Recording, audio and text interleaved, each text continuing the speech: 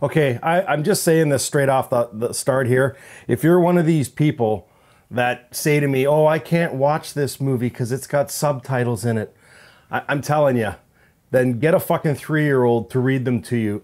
I mean, there's so many good foreign horror movies that you're missing. And God, honestly, this is one of the best ones I've seen in the last couple years.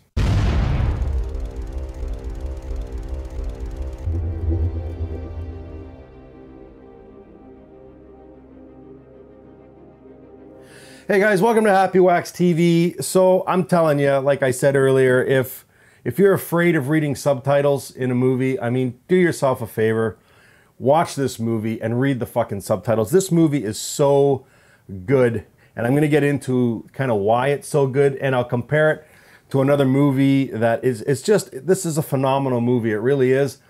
I had the chance to go see it a couple months ago, and I'm kind of kicking myself in the ass. My friend Deb had kind of a private screening to this movie in Kitchener at the Apollo Theater, and I was gonna go, but then something came up and I couldn't make it, and I was like, fuck, that sucks. But it's on Shudder now, you know what I mean? And I sat down today and I watched it, and I was like, God damn it, I wish I would have seen this movie sooner, because there's a ton of reviews out. So I'm gonna kind of keep this one short. This is just gonna kind of be more of an opinion as to, you know, my opinion as to why this movie's so good and why you should watch it. And I also want to do a video maybe in the new year. I want to go through Shudder and pick out a whole bunch of good horror movies on there. I'm telling you, man, Shudder is the way to go. It's like, what, $6 a month? And it's like all the fucking horror movies you can handle. It's a fucking awesome channel. I'm telling you too, if you're watching this, they just released that Tom Savini documentary on Shudder. Do yourself a favor and watch that, because it is absolutely fantastic. But tonight we're talking Tigers Are Not Afraid. It is directed by Issa Lopez. Man, there's a reason why this movie has won so many fucking awards. Like, just do the research, man. It's like 20, 25 awards this movie has won. It is absolutely fantastic. The synopsis, a dark fairy tale about a gang of 5 children trying to survive the horrific violence of the cartels and the ghosts created every day by the drug war. So I'm telling you straight up, this movie is going to be unsettling to a lot of people, because it does take place in Mexico, and it just basically revolves around children.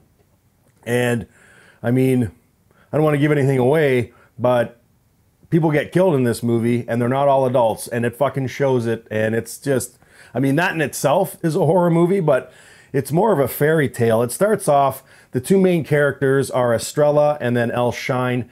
There's a group of 5 kids, and I'm telling you, these kids are amazing. They're not like late teens. I'm talking like some of these kids look like they're like 5, 6, 7 years old.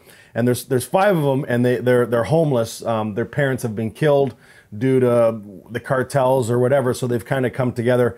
Estrella in the beginning is living with her mom, and she's at school one day. It doesn't actually show it, you just hear it in the background, but somebody breaks into the school and starts shooting a gun, so they all drop to the floor. But before this happens, they were talking about the teacher wanted them to create like their own fairy tale and then write a story about it. So anyways, when the gunman breaks into the school, they all drop to the floor, right? And they're hiding and not knowing if they're going to make it out.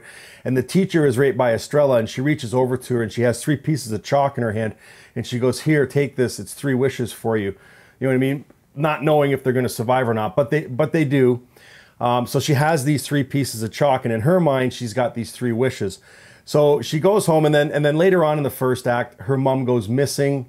Again, I don't want to give too many spoilers, you know what I mean? But what she does do after her mom hasn't come home for a few days is she wishes that her mom would come back. She uses one of these pieces of chalk. So whether it's reality or fiction, I'm not going to say, but in her mind, her mom does come back, but she is dead, okay? So she's kind of like a zombie slash ghost figure, and it freaks her out, and she leaves the house and she doesn't go back. And that's when she joins up with these 5 other kids that she kind of friends with and stays with them. But they give her an option, because they don't want girls in this group that they have, right? So they give her an option. They say, if you kill this one cartel member who killed, I guess, some of the kids' parents or something, well, and their big thing too is that these guys, they capture kids, and they say that they chop them up and eat them, but they probably you know, sell them on the black market or whatever it is that goes over there. It's quite disturbing, actually. So anyways, long story short, first act, she does kill this one person and they let her into the gang. And then they find his phone and there's stuff on his phone that the cartel want, you know what I mean, like the videos. So then they start coming after the kids, and that's the second act. I don't want to say too much more about this other than it's disturbing as fuck, but it's like so well acted. I mean, these kids are fantastic. None of them have ever acted before. I guess what they did is, I'm not sure how they cast this movie, but they got these children. None of them had acted, so what they did is they put them in these improv groups to kind of get them used to it. But I'm telling you, anytime you use children as actors, especially a movie like this, where it's very violent, it's very unsettling, you know what I mean? And it's just, they nailed it. I could not believe, like, the emotions that these kids were pulling off. I mean, this movie is fucking awesome. I'll tell you, if you've seen the movie, I'm going to compare these two movies, okay? Like, they're not similar. They are a little bit as far as the fairy tales, like the kids seeing fairy tale creatures. But if you're a fan of Pan's Labyrinth, you know how that movie made you feel? As awesome as that movie was, you can't tell me that you didn't have this sense of being depressed or, you know what I mean, unease as you were watching that flick and the violent acts that took place in front of you and how realistic it was. That's the same as this movie, only it's revolved around cartels in Mexico as opposed to the Nazis and stuff and that Pan's Labyrinth. But I mean, that's what this movie reminded me of. And I was like, this is a good fucking movie. Yes, it's unsettling, and you're probably going to be thinking and talking about it for days after. But I mean, that's what you want in a movie, and this delivers that in this movie. It's fucking fantastic. So I'm not going to say anything more about the plot, but I will say it is shot beautifully.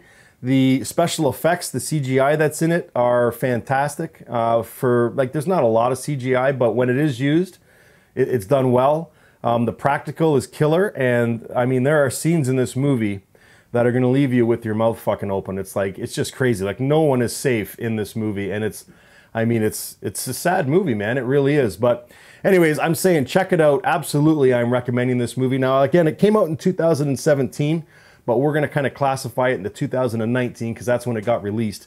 So anyways, for a rating, I would give this movie like an 8, maybe an 8.5. Like, I loved this movie. It's as good as Pan's Labyrinth. It's different. You know what I mean? Like, it's different settings, but whatever. It's just, wow. I love this movie, and there is a reason why it has won so many fucking awards. So Isis Lopez, if you ever do see this review, I just want to say congratulations on such a fantastic movie, and I hope we see a lot more from you in the near future. This thing is crazy. So anyways, it's on Shudder now. I think very seriously I'm going to do like a top 20 movies to watch on Shudder. Shudder's just fucking fantastic. I know I rave about it all the time, but in the new year I'm going to do a video and just go through the entire catalog that's on Shudder at that time and just point out some of the best movies that are on there, because it really is fucking good. For $6 you can't beat it. And this movie is on there now, so do yourself a favor. I mean, if you don't like reading subtitles, just fucking suck it up and do it for this movie, because it is definitely worth a watch. It's called Tigers Are Not Afraid. If you have seen it, let me know what you think. If you haven't, go watch it and then come back here. I want to hear what you guys have to hear what you say about this movie, if it affected you the way it affected me. So I'm giving it a very strong 8, 8.5. This movie is fucking fantastic. Make sure you check it out. Tigers Are Not Afraid, guys, and until next time, stay scared.